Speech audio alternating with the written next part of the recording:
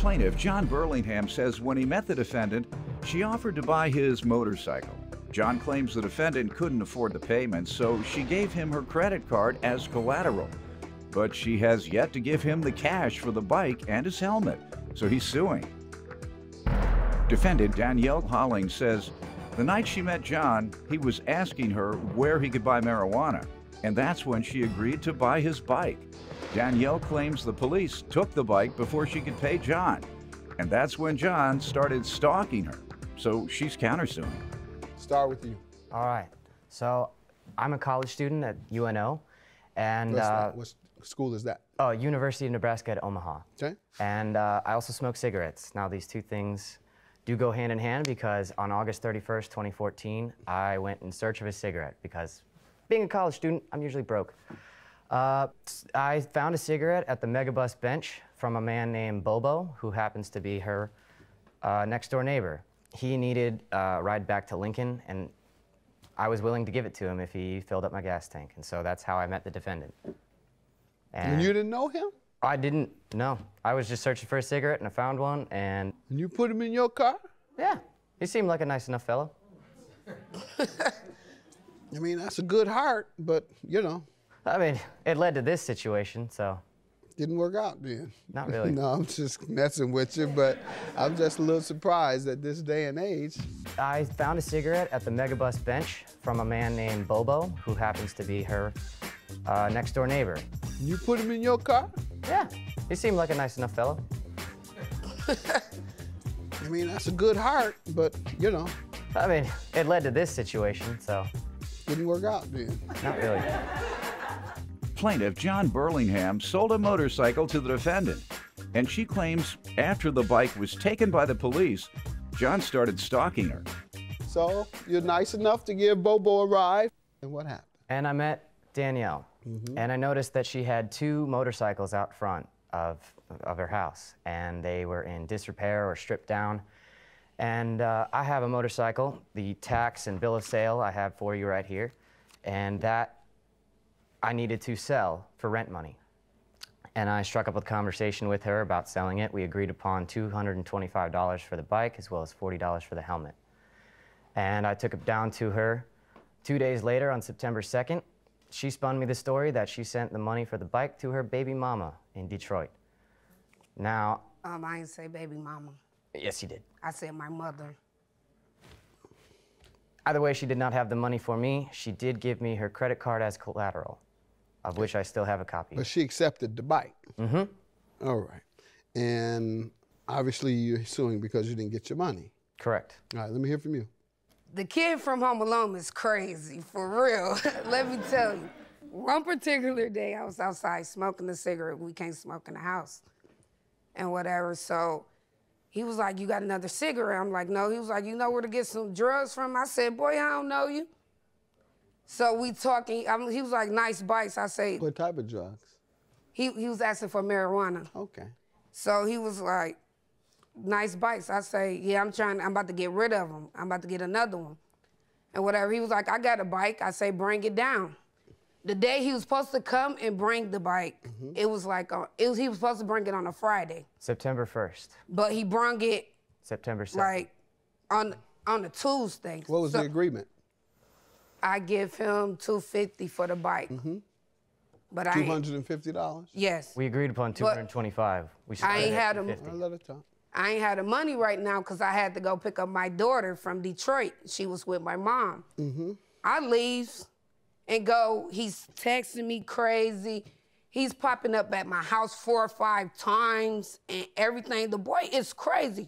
For real. Nobody don't believe me. He pops up. Who talks to a 1-year-old child, Judge? For real, who talked to a child? Trying to find you. Talk about, can I come in? Can I? No. Boy, I'm from Detroit. He don't know how I get down. If I was there, I would have got them together, for real, though. Okay, can we get back to the motorcycle? Oh, yeah. You can deal with those issues. Because he crazy. With a professional. Go ahead. All I have to say Why are you looking at me like that? Huh? Why are you looking at me like that? Okay, don't look at me like that. I'm from Detroit, too.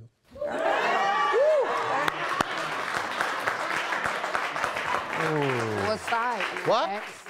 What? I said, what sides, may I ask? What? What side of town? The Herman Gardens, the worst projects in the history of Detroit, where there were nothing but gangbangers. Now, where are you from? I'm from 7 Mile. Right, we used to steal your mini bikes.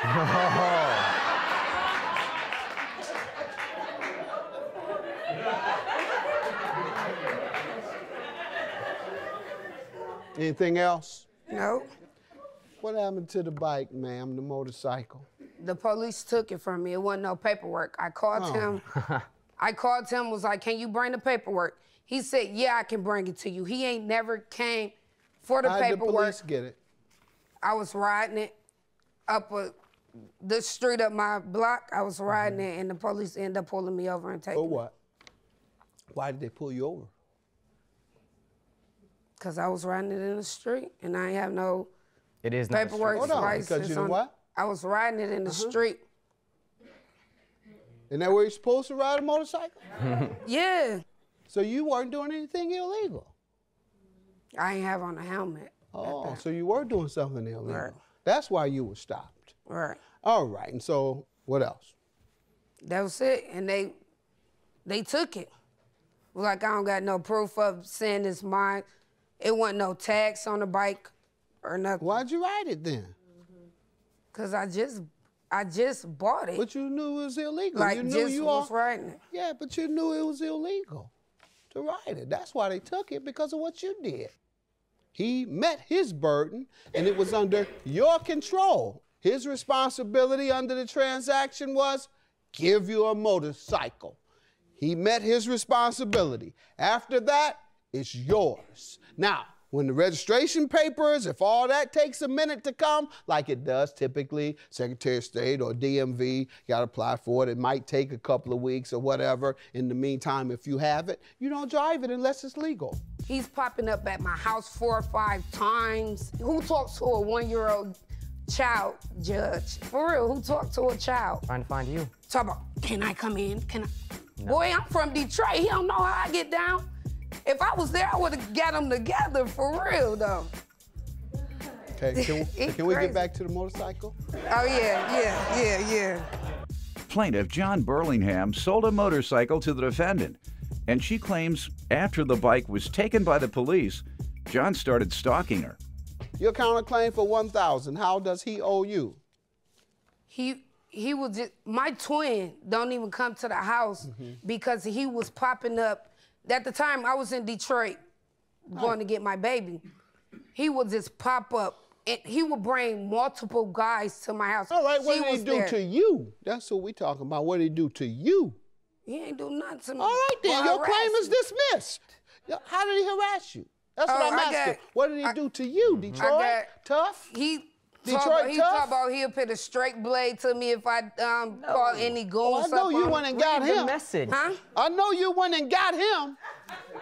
As tough as you are, Detroit, the way we get out. Here go the thing. But here go the thing. I ain't Judgment for the plaintiff. Let me give you your $1,265. $1,265. She took possession of it. You completed your end of the transaction. Yes, sir. She's definitely too tough to want $1,000 for harassment. She's Detroit tough. She will do this, that, and the other to you. Yeah, goodbye. Have a good day. Your claim is dismissed. Don't run. Don't run. Detroit, don't run. Judgment for the plaintiff. Thank you.